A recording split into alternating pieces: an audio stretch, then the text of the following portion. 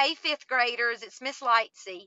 I wanted you to know that the last 2 years that I've been able to be with you at Odom have been absolutely wonderful, and I have enjoyed getting to know each and every one of you.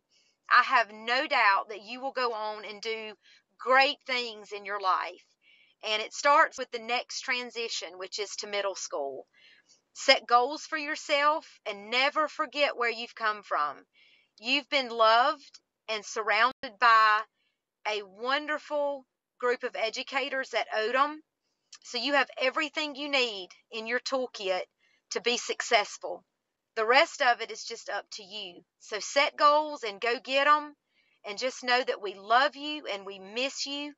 And we will be wishing you the very best the entire time.